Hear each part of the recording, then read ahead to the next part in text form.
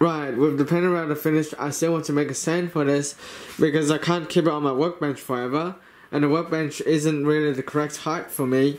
So I've placed it on my secondary workbench, and this seems to be just the right height for me. I really like the stand I made for the bandsaw, so I'm going to do something similar for the stand for the Pantorouter. For a lot of my shop projects, I prefer to use scraps around the workshop instead of buying anything new, which helps me to stay afloat in my workshop because I am drowning in wood.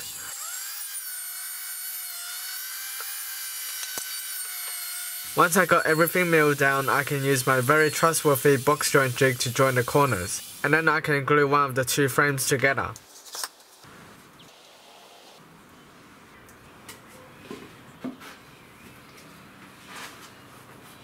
The day after, I used my hand plane to make the surface look pretty again and to also make the frame square and flat with a minimum amount of twist. Once I got one corner square, I can reference off those edges and trim the other side parallel on the table saw. Having the blade all the way up was quite hairy, and by the grunting sound made by the saw, I kinda regret not changing the blade to a dedicated ripping blade. Then I can reference off the two edges I just cut on the saw and clean up the rest of the two sides. The maximum blade height on my table saw was just not high enough to trim the sides completely, so I'm using my hand plane to clean up the bit of wood left over. Next I can make the rails out of more scraps.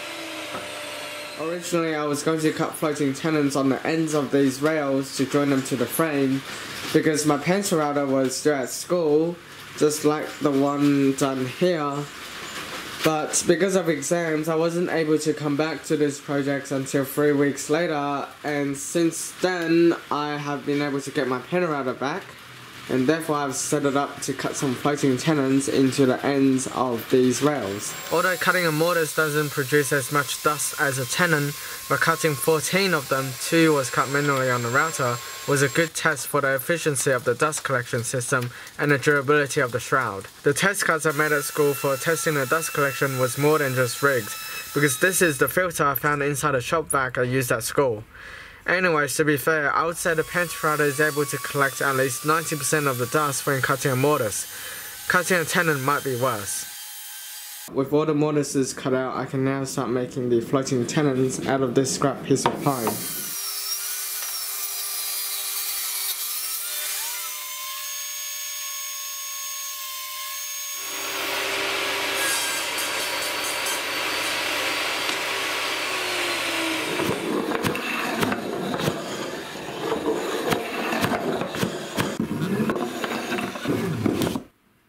Okay, I've got the dry fit done, so now let's glue it up.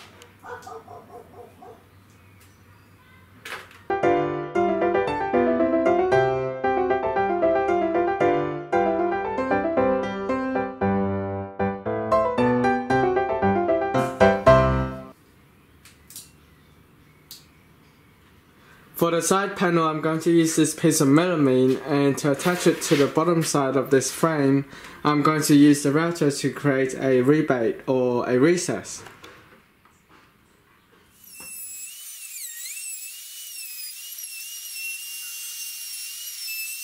Then I can square the corners off with a chisel.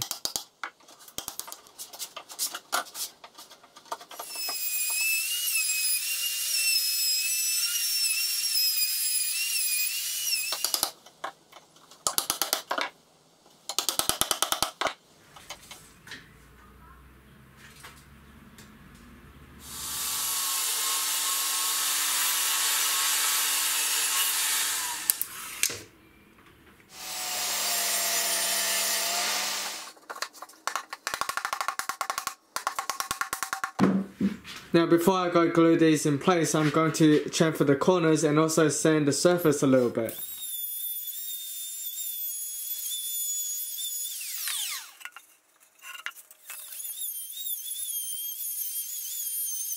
And once again, scrape the corners off with a chisel. Then I can sand the panels to be almost finished ready.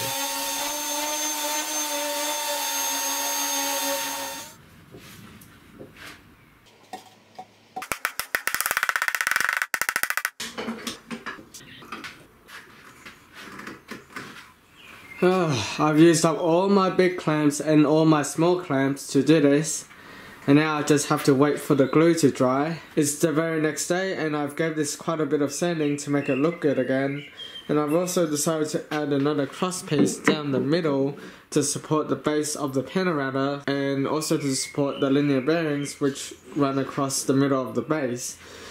The middle piece should stop it from sagging too much, and since this is a shop project, I'm going to challenge myself to actually join this piece to the frame with a half lap dovetail.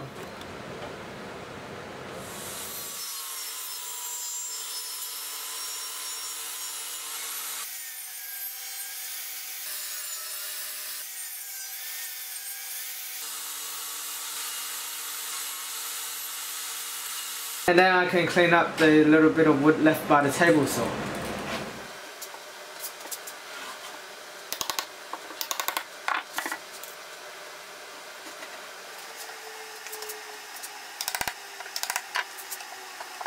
And now I'll just roughly mark out the center of the frame.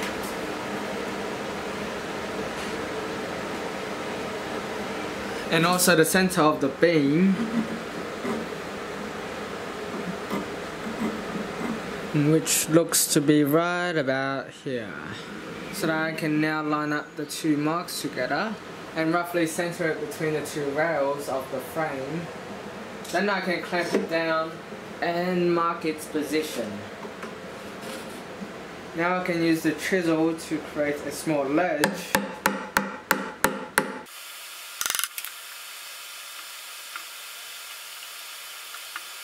I can then repeat the same thing on the other side. Before I forget, I'm cutting half of the dovetail away to create the half lap. To speed up the process, I'm using my router to hog out most of the material.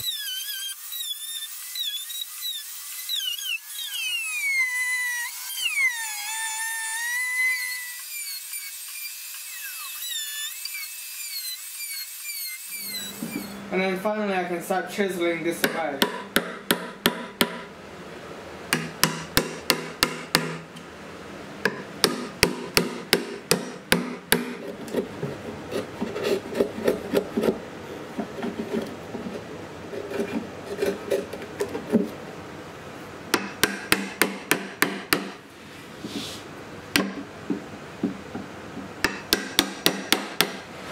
After quite a bit of work, I finally got both of them done, and now I just need to chamfer the edges off before hammering it together.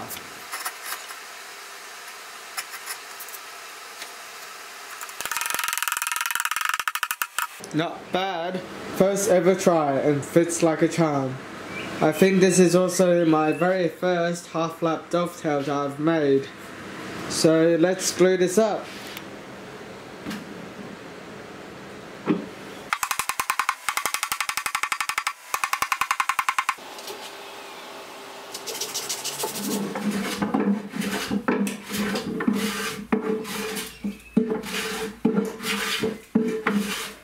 Okay, after a bit of doodling on my piece of paper, I've worked out my size for my drawers, but I'm going to make the drawer fronts first because that requires a glue up and I have to wait for that to dry.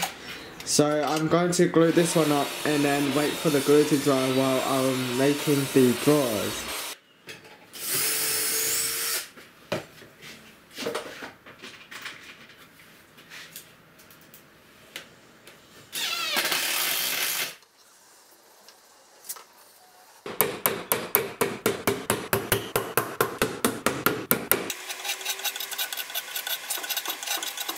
I am using hardwood rails as drawer runners because the metal ones are really expensive, or I would have to wait till a container arrives from China.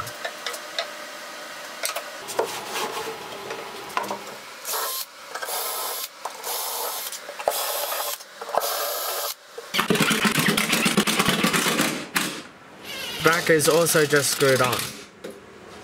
Now I can get back to the drawer fronts and trim them to size.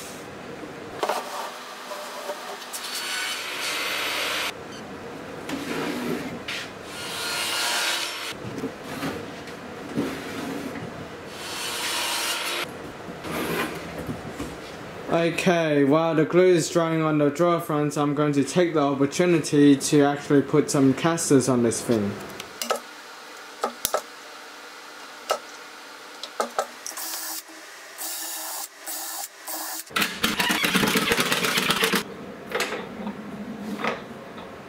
Now I've got the Pantorouter on the stand and it's looking pretty good, but before I get too excited and put the drawers in, which will be hard to get out again, I'm going to put some handles on them. And for that purpose I made a very simple jig to locate the holes for the handle. It is basically an L shape with 2 holes corresponding to the holes on the handle on one side and a center mark between them. Then you line up the mark on the jig with the center mark of the drawer and drill the holes. Before putting the handles on, I scrape the surface nice and clean.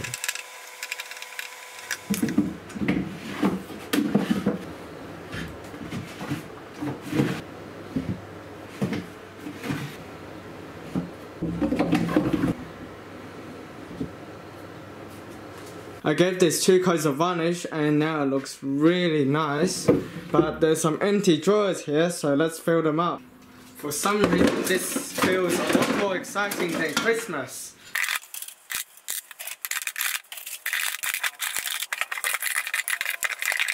And oddly enough they fit my modular boxes with 6 a row, although it has a gap at the end, but that should help me to build up a second row like that. Well, I guess that concludes the entire Pantorouter project with stand and machine itself. I've got lots and lots of stuff planned for this machine, so make sure to stick around by subscribing, leaving a thumbs up. Yeah, I think that's how the big YouTubers do it. Anyways, thank you for all those who have supported me along the way, and special thanks to Matthias Wandel for coming up with this machine, and also my high school for helping me build this machine.